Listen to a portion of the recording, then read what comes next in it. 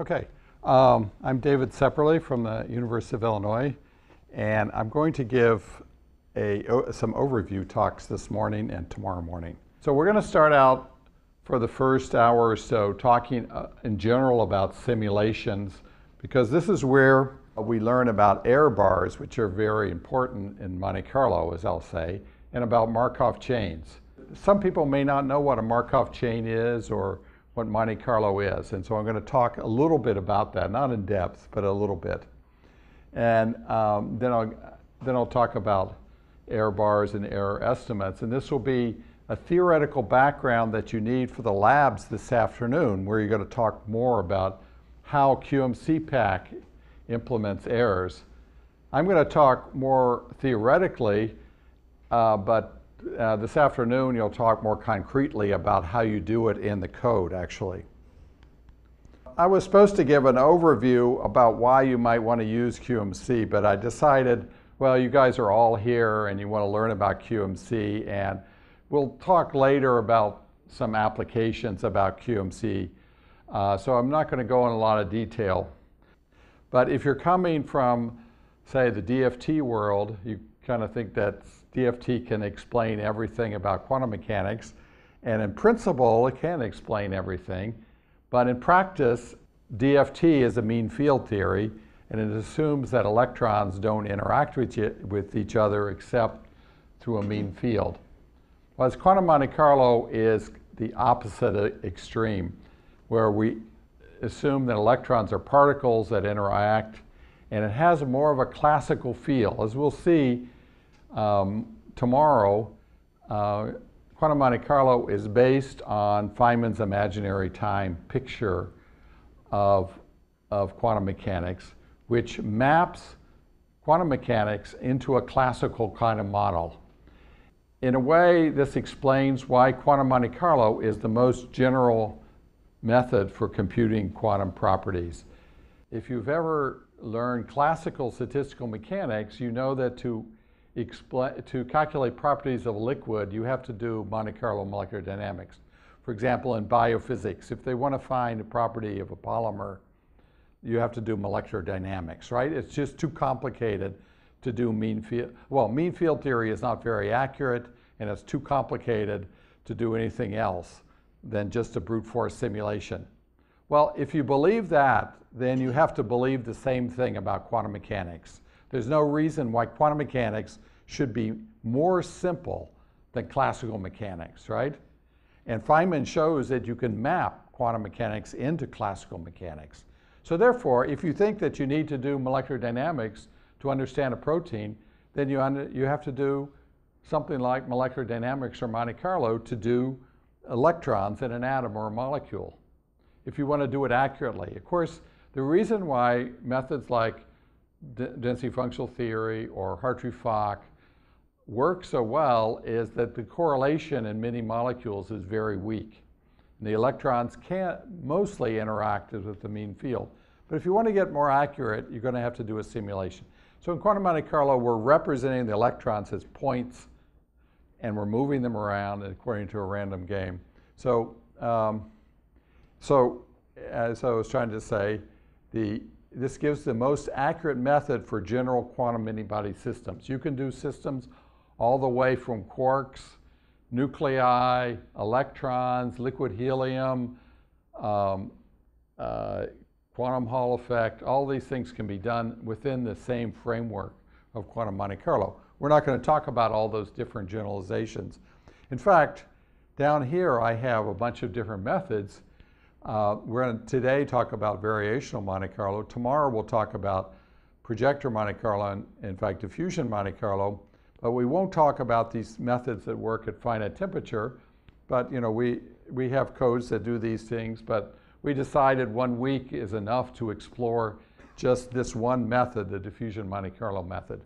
Actually, QMCPACK also does this reptation Monte Carlo, but I don't think we have any particular exercises about that today. I mean, this week. One of the advantages of quantum Monte Carlo is that you can incorporate not only the quantum effects of electrons, but also the ions. For example, we do a lot of work with liquid and solid hydrogen at high pressure, and there you can treat both the protons and the electrons in the same method simultaneously and get around the Born-Oppenheimer and not make the Born-Oppenheimer approximation. And there'll be a talk by Norm Tubman on Friday concerning this approach. Or you could do actually path integrals for the protons and diffusion Monte Carlo for the electrons. However, that doesn't work now with QMCPACK, so we're not going to talk about this. So it's a very general method with lots of different variations, but this week we're going to focus on just a few of the techniques that you use in chemical physics or solid state physics or materials physics, where basically these are t equals 0 methods. By t equals 0, I mean where you're calculating the properties of a single quantum state, many-body state. Now, I switch into the overview about simulation. Really, the founding paper in this field is this famous paper by Metropolis, 1953. You know, we say Metropolis, but life is not fair. It wasn't Metropolis that did this work. It was really the husband and wife team of the Rosenbluths, Ariana and Marshall Rosenbluth, that were junior scientists at the time that did the work. And Edward Teller, who you probably know about, is the so-called father of the American hydrogen bomb. If you ever watched Dr. Strangelove, you would recognize him. But he apparently, in his brilliance, pushed these two people to develop this very radical method. 1953, you could imagine, their computers that time were probably 1,000,000 times slower than your cell phone. And you know, they managed it with 100K with 1,000 pieces of memory, they managed to do this random walk method. And if you could read the introduction, it says this is a general method that can be used to, it's suitable for investigating properties of consisting of individual molecules. So they recognized right away that this was a very general method that could be used to study properties of many-body systems exactly.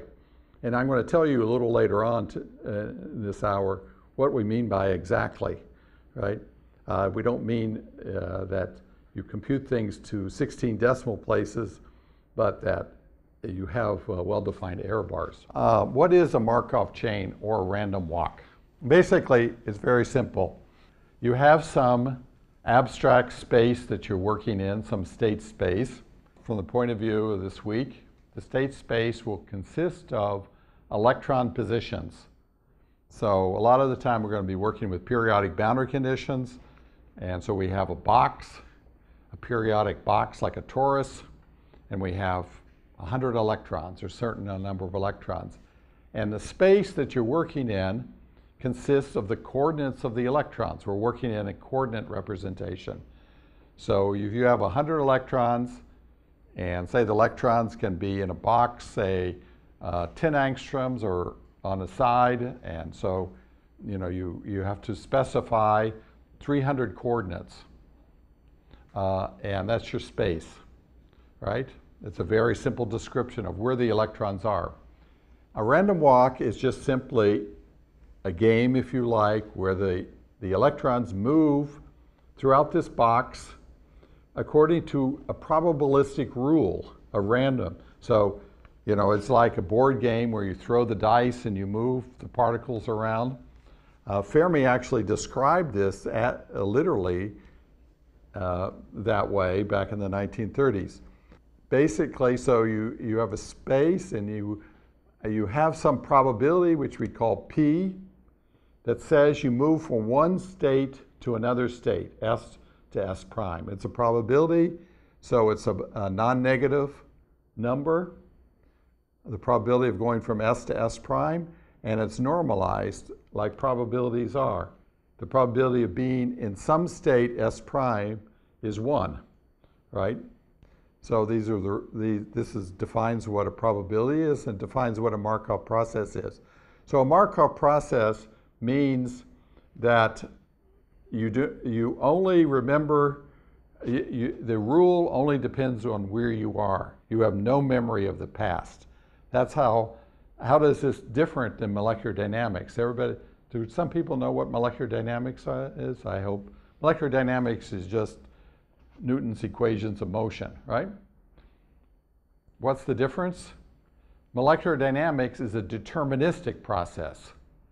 So it's not probabilistic. So there's no randomness that comes in. So that's much more difficult mathematically because it's deterministic.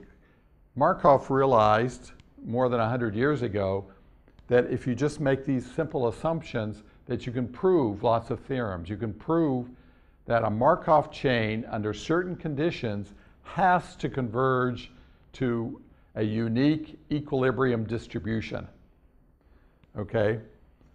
So we talk about a probability distribution, which I called F here, and N is the number of steps in the random walk. So when we do quantum Monte Carlo calculations, we will be doing millions of steps of the random walk.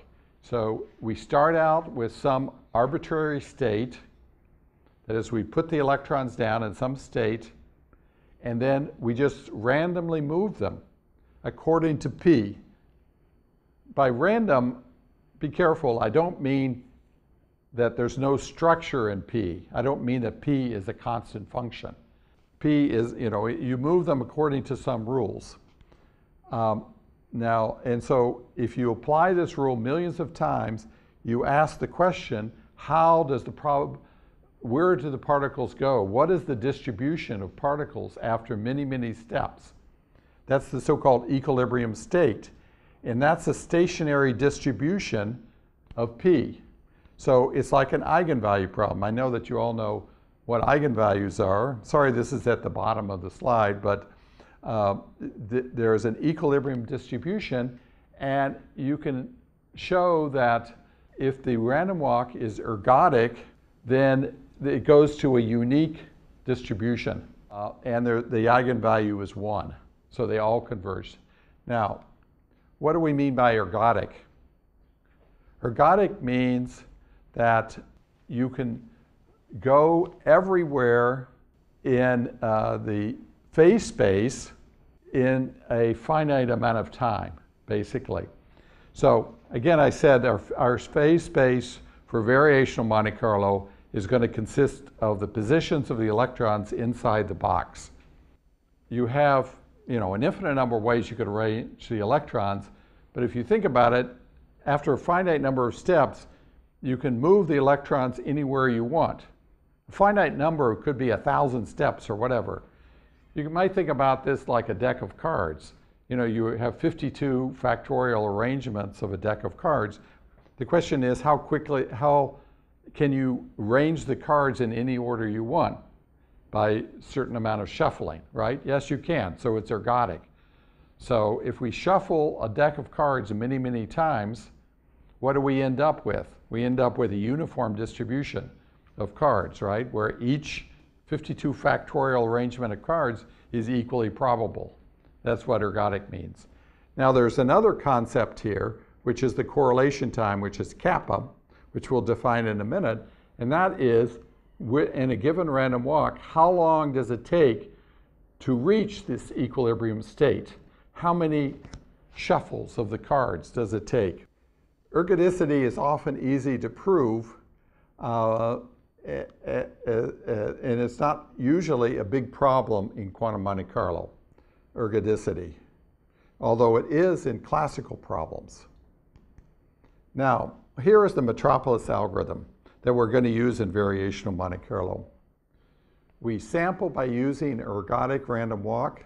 We fix the equilibrium state by using the so-called detailed balance condition. And what is detailed balance? That's this equation.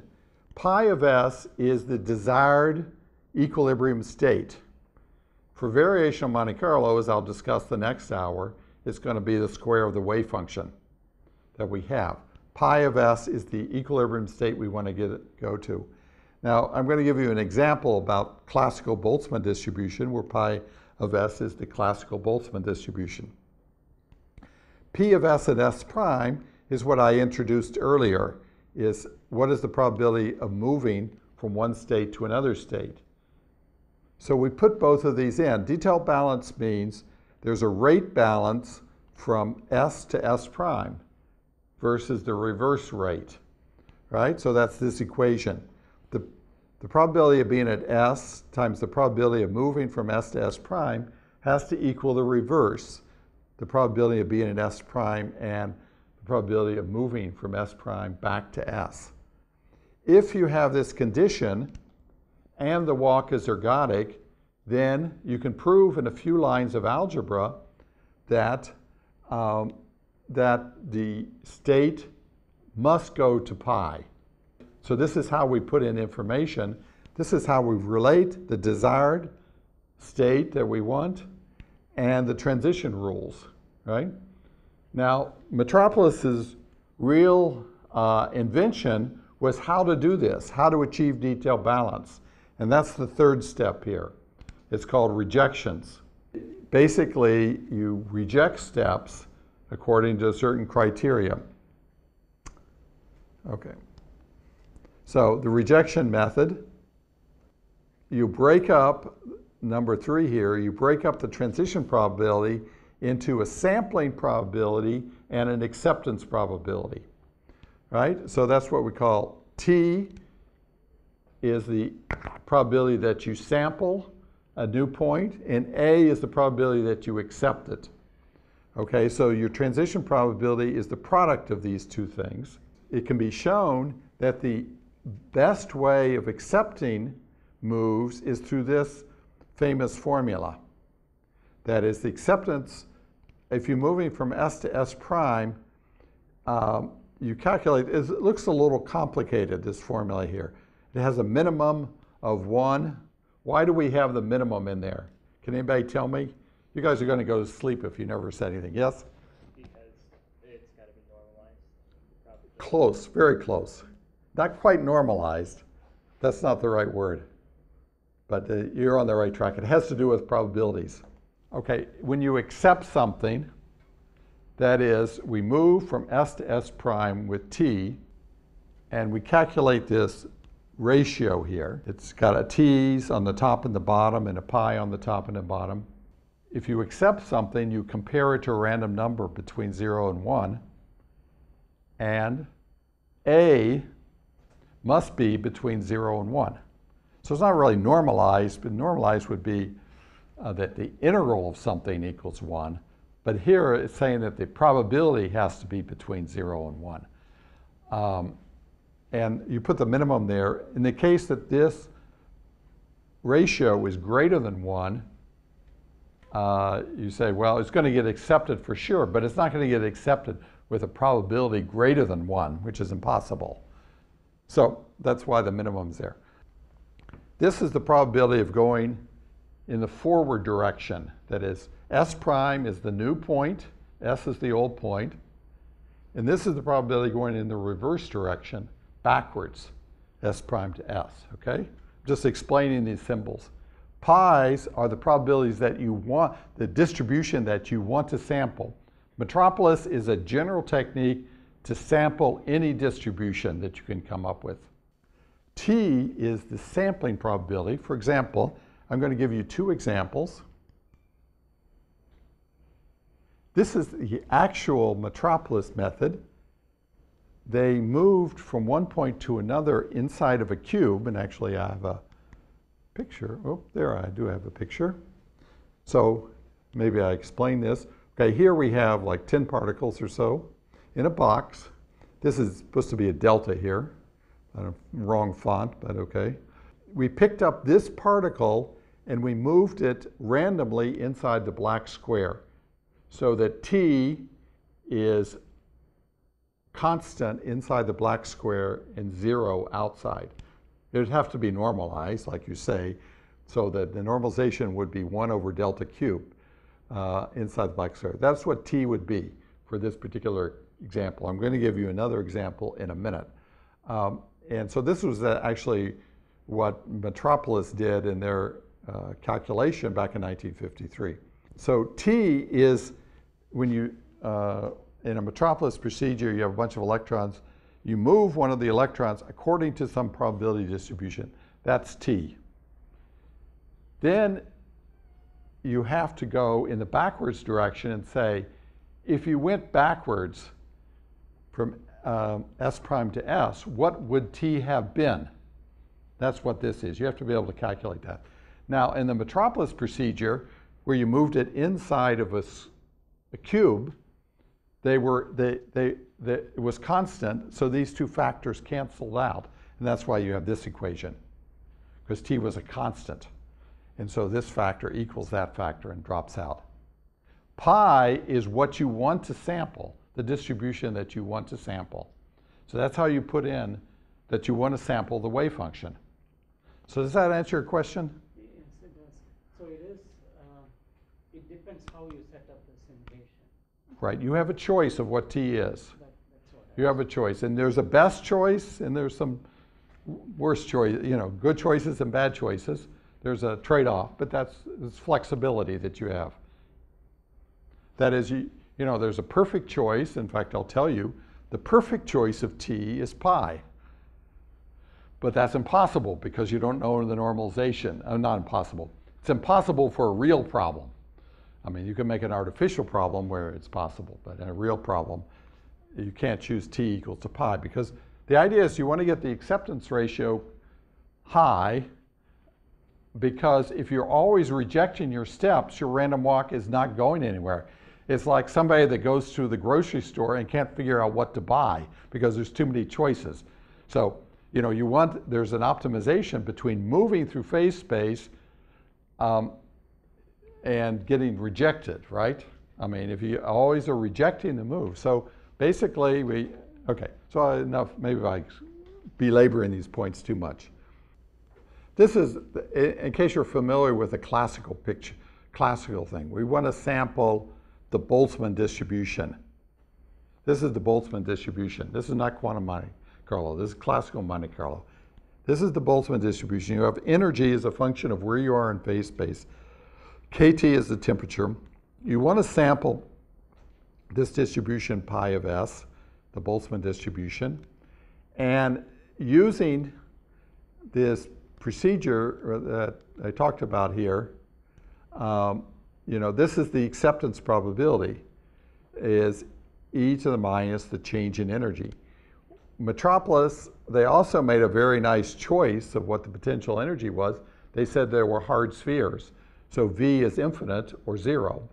And so they didn't actually have to compute this. They just moved these spheres around, and when any two spheres overlapped, they rejected. You can prove that that's sampling the Boltzmann distribution for a hard sphere system. So they didn't have to, because the computers were so slow, they didn't have to, they wanted to take the simplest possible V. Basically, you calculate this e to the minus beta delta E. Beta is the inverse temperature. And if you compare it to a random number, I called it UN, a random number uniform in 0 to 1. And basically, looking at this factor, if this is greater than 1, we always accept it. And if it's less than 1, we accept it with probability e to the minus beta delta E.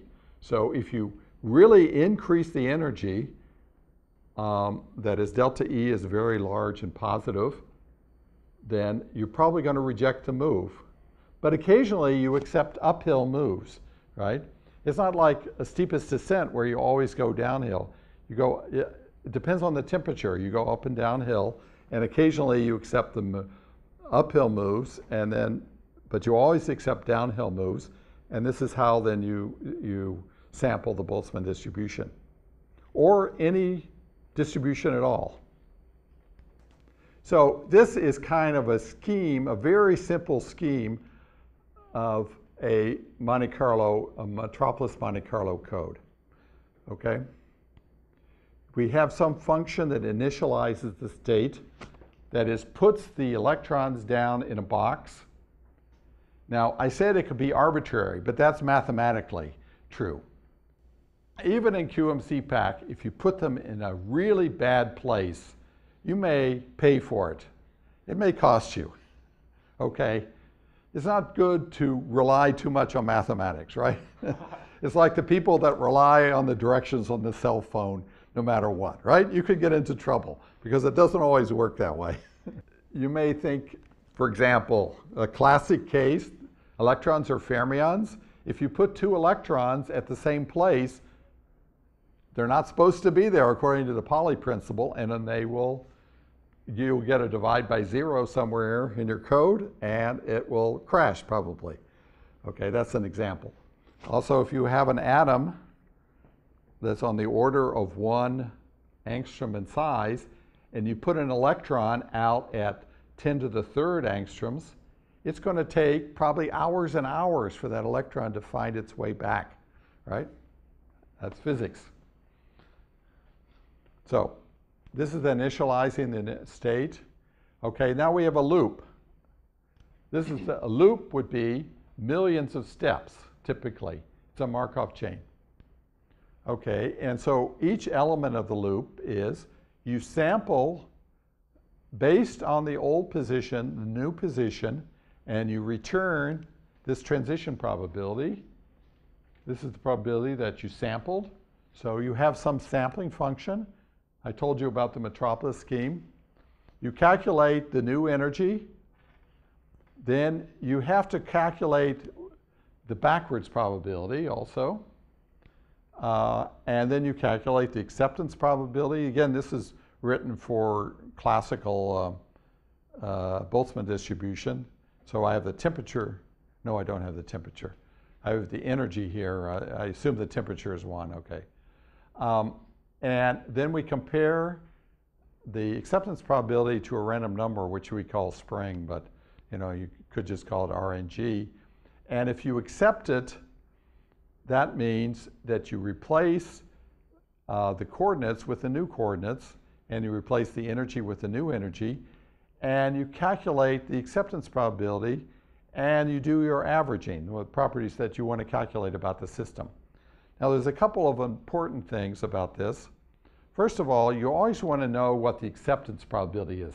When somebody says, oh, my variational Monte Carlo code doesn't work, the first thing I would ask them was, well, what was your acceptance probability?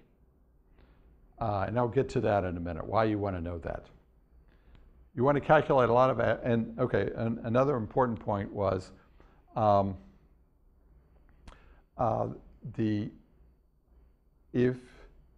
if you reject a step, you must count it in the statistics. For example, you go along, your system is moving, and it gets stuck at one place for 10 steps. That place counts 10 times. And then it moves along and counts the new steps, right? If you don't do that, you get the wrong answer, okay? It's as simple as that. You're not doing the statistics correctly. That's one of the reasons why you want to know what the acceptance probability is, because obviously if it doesn't get accepted very often, you're not getting very much new information about the random walk. You always measure the acceptance ratio, and there's always in variational Monte Carlo a step size. We call it the time step, for example. This is the parameter. That's the only parameter that you have to control, but you have to control it, right? And the rule is that you want to adjust the parameter to control the acceptance ratio. And the rule is, very often people say 1/2. But what they actually mean is the acceptance ratio should be between 10% and 90%, not 1/2. There's nothing special about 1/2. These are some figures. This shows you how the acceptance probability depends on the step size. And okay, what do we see physically here? If you have a really small step size, your acceptance ratio goes up to 100%. This is actually a good test of the program. What would it mean if when your step size goes to 0, if the acceptance probability did not go to 100%? What would that tell you about your program? What? Somebody raise their hand so I can see where you are. Okay, back there. Newton's law?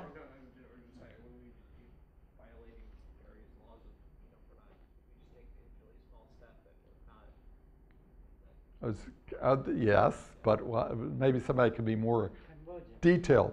No, not convergence. Another, I saw some other hands back here. Somebody else?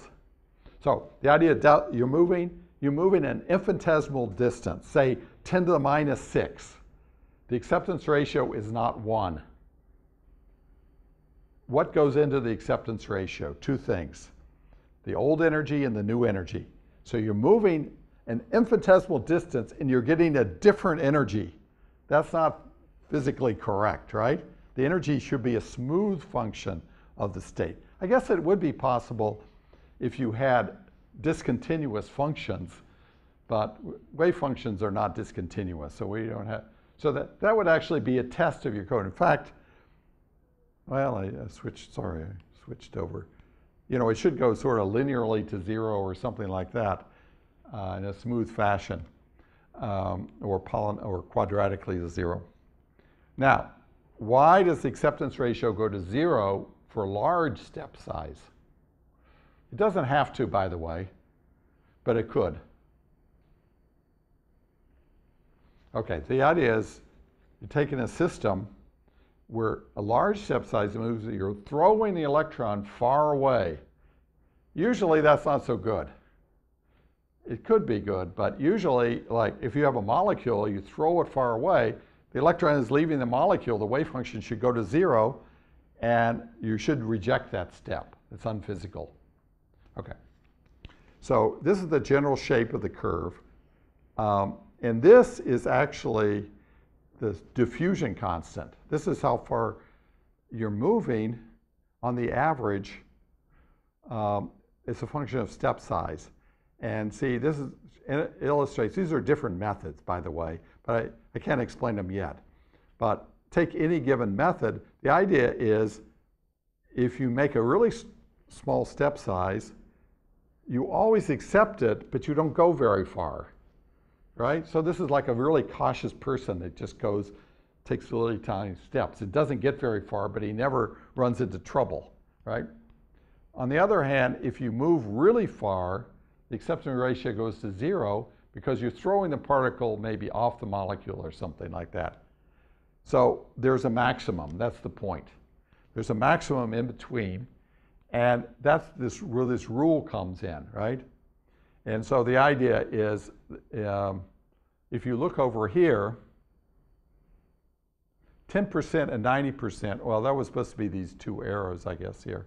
But anyway, there's some range of probability that corresponds to be at the maximum. It doesn't matter if you're exactly at the maximum, because this is something like the efficiency of the Monte Carlo, right? And it's flat at the maximum. So you don't really have to be exactly at the maximum, but you know, you don't want to be down here or you don't want to be down here. That's the only thing. Here's actually the variance, which we'll talk about. And you can see the variance really doesn't depend on the step size. You know, you get about the same variance. So that's because Monte Carlo is a very robust method. You don't want to have an acceptance ratio of 10 to the minus 3. But if you have anything at all in the right range, it's going to work okay. And you see that this is actually the efficiency of the Monte Carlo. And it doesn't really matter what the step size is.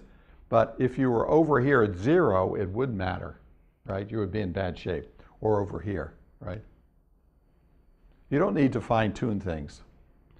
Actually, why would you want to study the step size? Anybody have an answer? Besides what I just said, there's another reason which we want to be a theme of the workshop.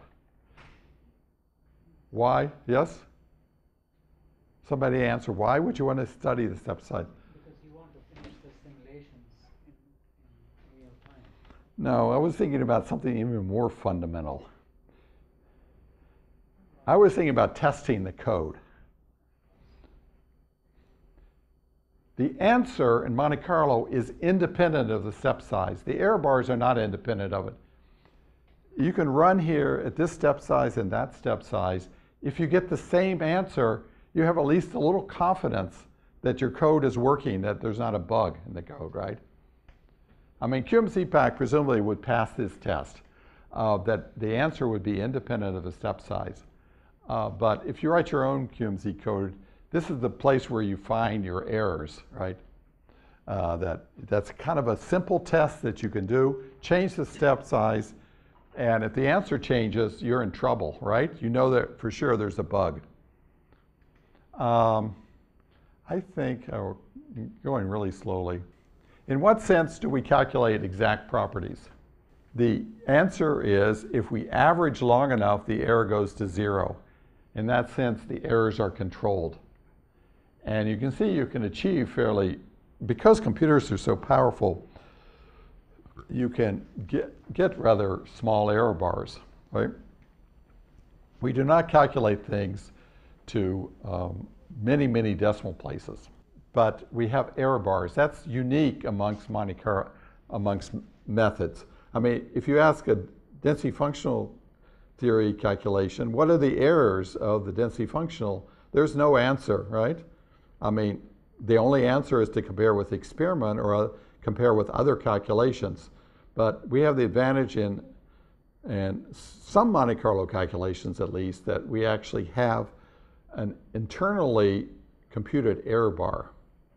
The error bar, the trouble is, of course, that the error bar goes as 1 over the square root of the number of steps.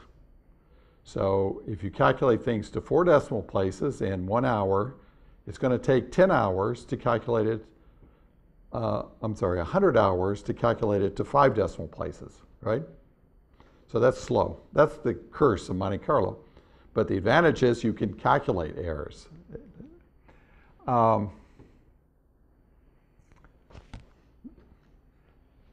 don't know if I need to say this, but you should calculate error bars for everything that you care about, or everything that's important. Without the error bars, you have no idea what the significance of the result is, right? It's just like an experiment.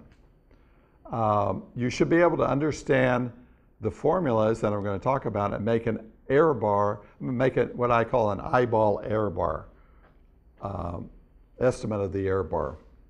Here is a trace, what I call a trace of a simulation. Here is some quantity like the energy, right? And here are the number of steps.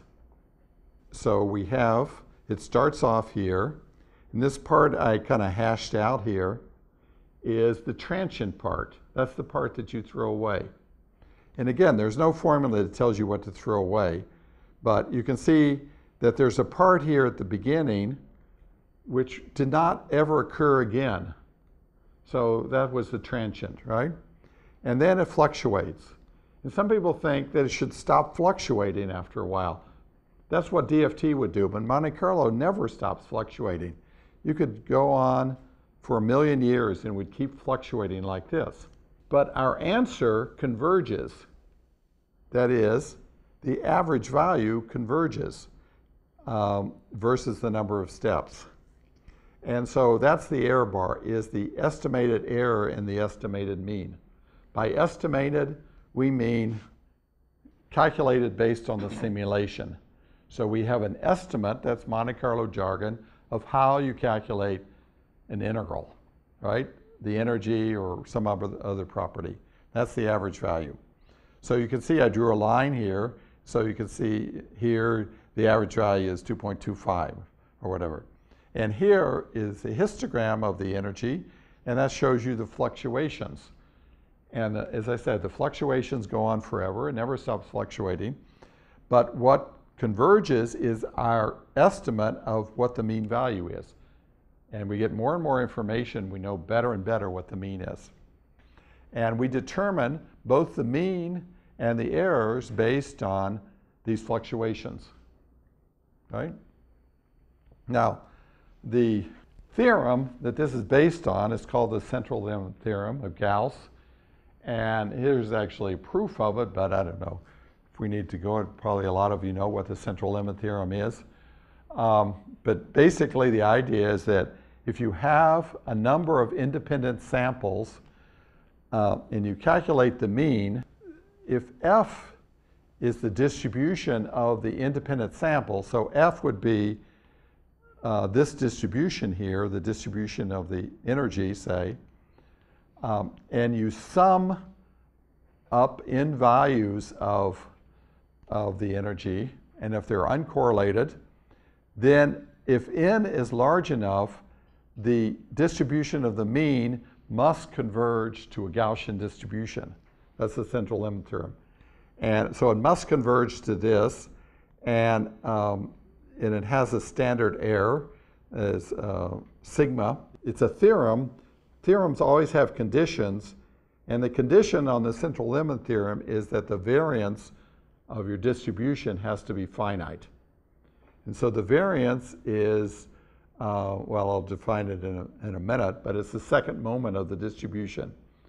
So that's why we want our Monte Carlo estimates to have finite variance. Once they have finite variance, you know that in the long term, the central limit theorem must be obeyed. And then we talk about about standard deviations of errors, and you know, like what is the probability that you get a 2 sigma event or a 4 sigma event. That's all based on the central limit theorem. So here is just showing the central limit theorem graphically. Suppose you start out with a square distribution like this.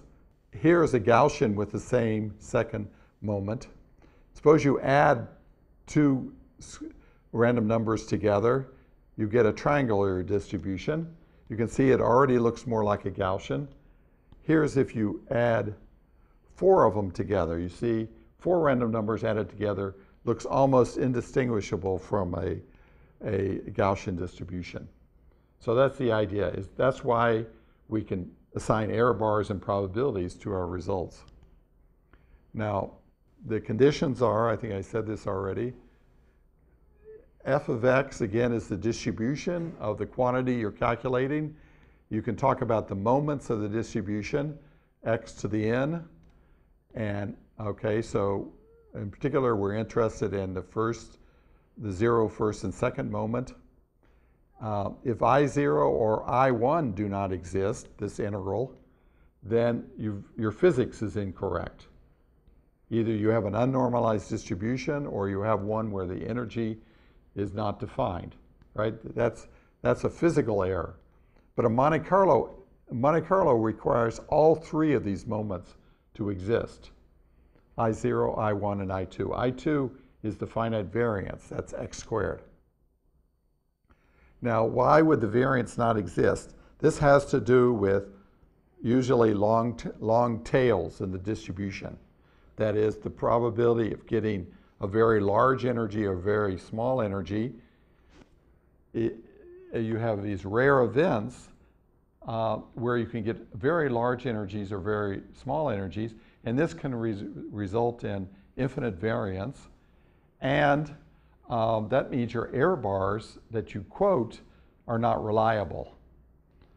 So I have an example, and I think actually in the lab, don't we have some examples in the lab?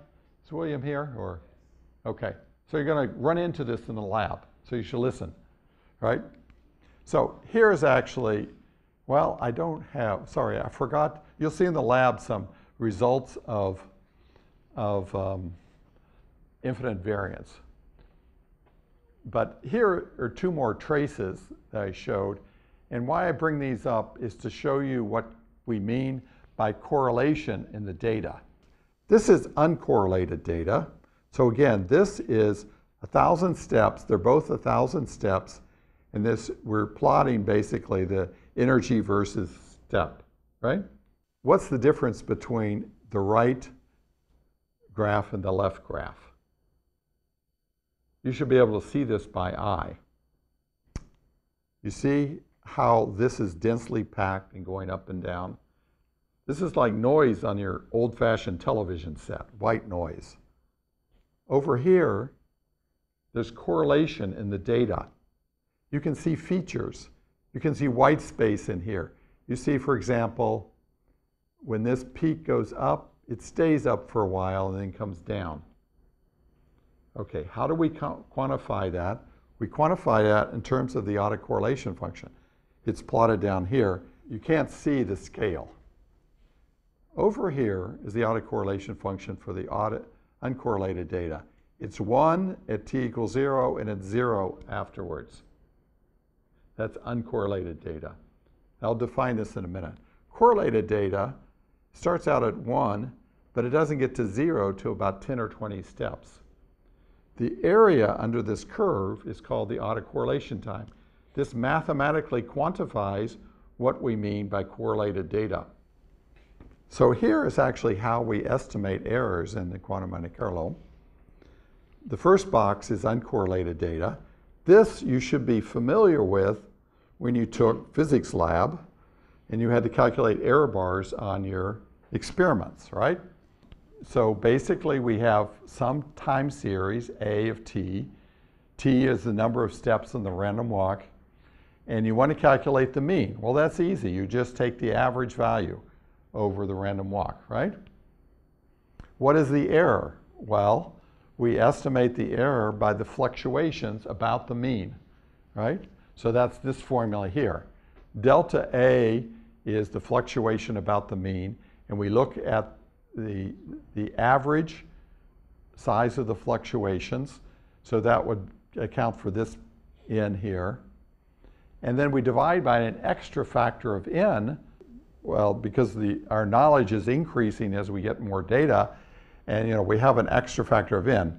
But anyway, and you have an n minus 1. The minus 1 is not really very important, although it should be there if you only have like 10 data points, but otherwise it doesn't really matter. But it's there because you're determining both the mean value and the errors from the same data set. If somebody told you the mean value was 0, for example, you would need to put that minus 1 in there. But anyway, this is the formula for uncorrelated data. For correlated data, you have one additional factor, which is this kappa, which is the correlation time. The central limit theorem still applies to correlated data, but you have to take into account the correlation time, kappa. And kappa is how quickly the fluctuations in the quantity you're estimating decrease in time, right? So that's what this quantity here is, the correlation function, and you calculate it. And so going back to, this is the fluctuation at time t times the fluctuation at time 0.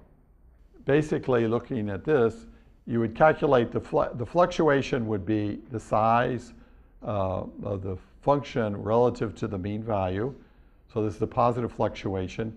You calculate the value here, and then you calculate it at successive times, and you would take the average value. And that's what this function is, the autocorrelation time, right? And then this formula says the area under that curve is the correlation time, and that's what goes into our estimate of the error of A, right?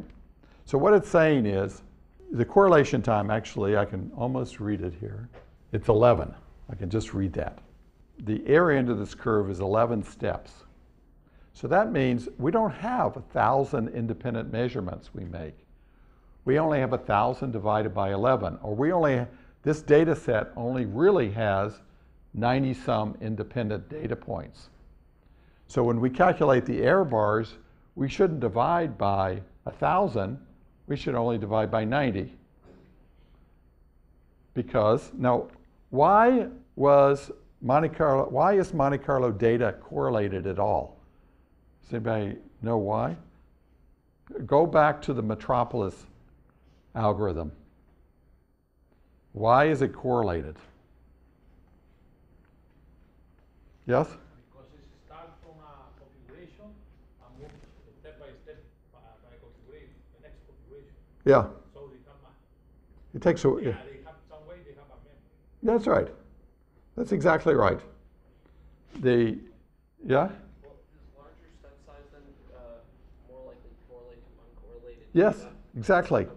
That's the trade-off between small step size and large step size.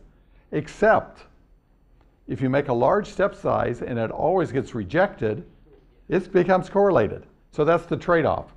You want to increase the step size until it starts becoming more correlated. That was what I was showing in that curve, that there's maximum efficiency in terms of step size. What he said was, the reason why Monte Carlo data is correlated is that you're moving around in phase space and it takes a certain number of steps to get to a new place in phase space. And that's the correlation time. In this case, it was 11 steps. This is for the energy. Every quantity could have a different correlation time.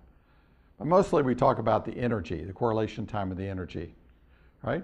If you talked about some other measure, say the dipole moment of a molecule or quadrupole moment or something like that, you might get a different correlation time. You really should look at these things and understand what they are. There's two aspects. One, you should understand mathematically what this is. Second, you have to understand what the words mean so you can talk to somebody about it. Here is actually the proof of the correlation time. Sometimes I hear actually that the central limit theorem does not apply to Monte Carlo because of correlation. And that's simply not true. It's just that you have to take correlation into account when you calculate error bars. And of course, there is an assumption that the correlation time is finite. I mean, if this kappa, which is this integral, was infinite, then it's true, the central limit theorem wouldn't apply. That would be the case if, as somebody mentioned back there, if you got trapped, your Monte Carlo got trapped in a certain place, the correlation time would be infinite, and it's true that your error bars would be incorrect. But anyway, this is the proof, actually, of this formula, but I won't go through the algebra. It looks like you couldn't even see the indices, which are kind of important in the proof. But it's just a basic property, a derivation of a few lines of algebra of that formula.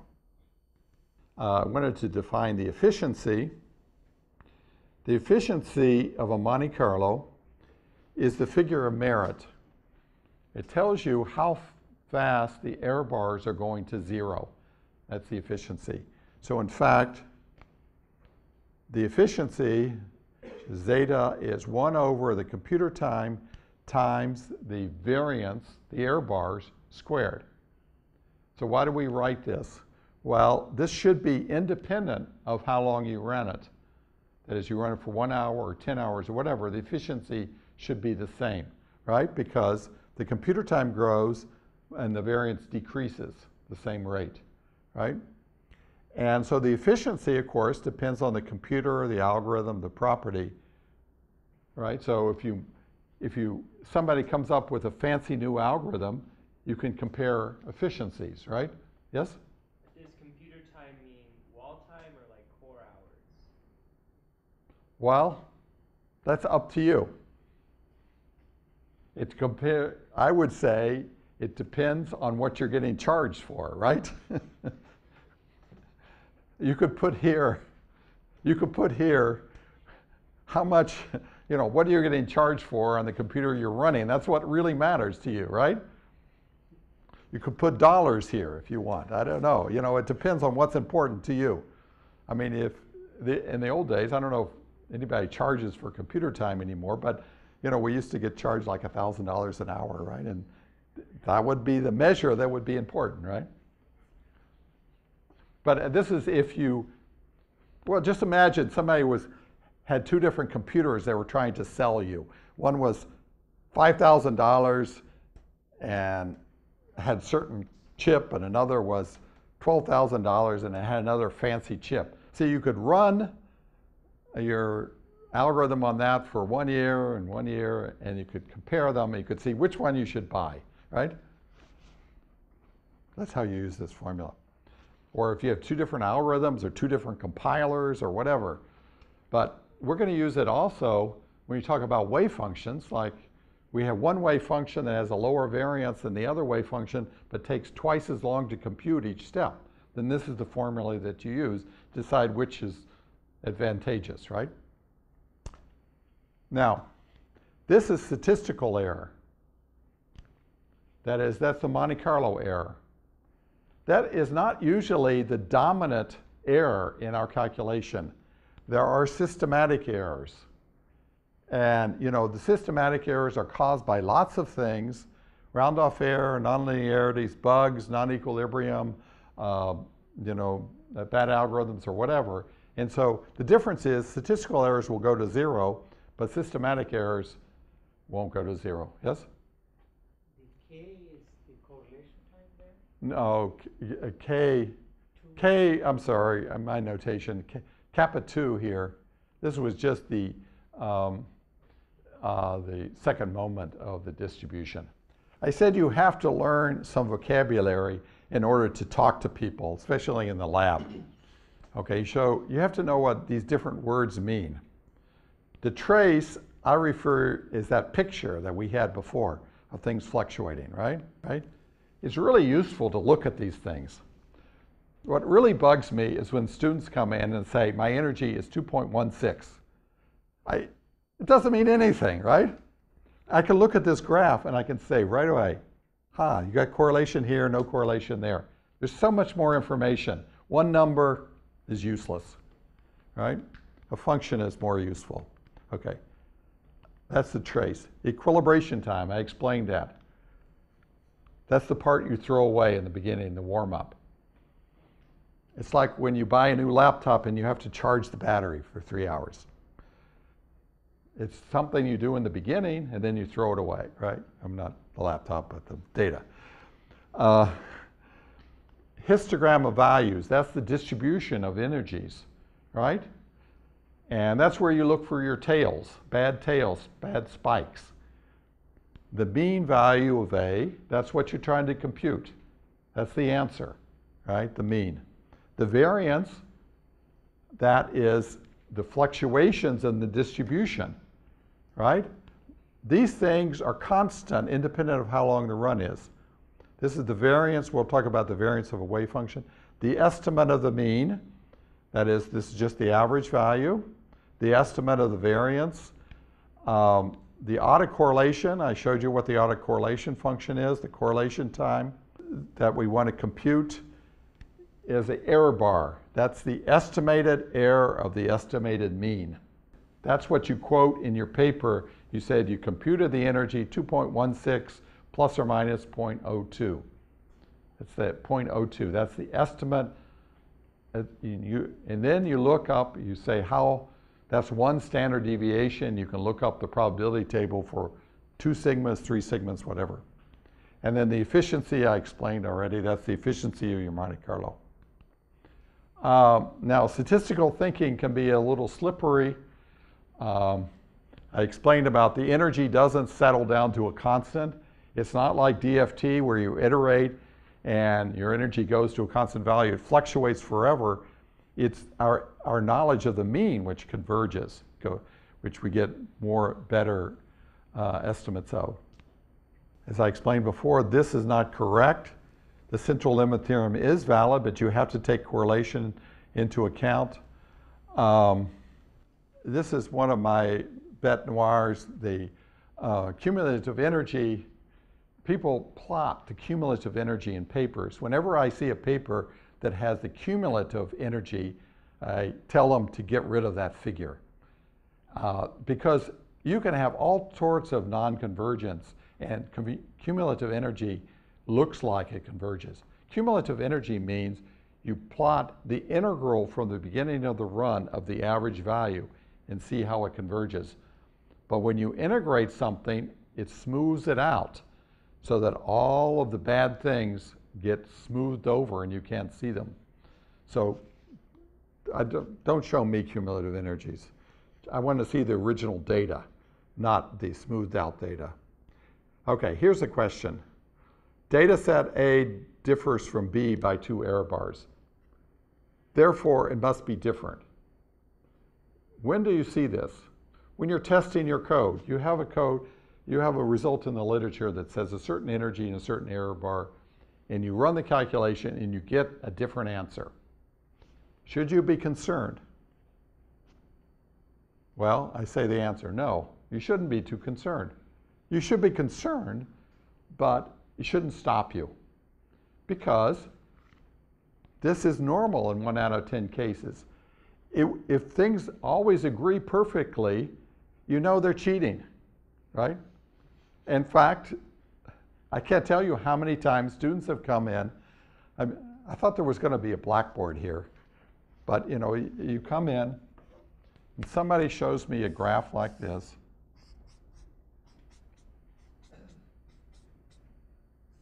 Say, I have a perfect linear dependence. But I know they're cheating, right?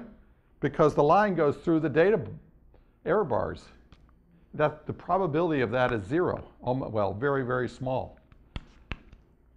A correct one would have points like this. And there are, if you look in numerical recipes or something, you'll see how to calculate the probability. It's called a chi-squared test. You calculate the chi-squared and you look up the chi-squared and you find out the probability that that's happening, right? And you know, you should know a little bit about this. But so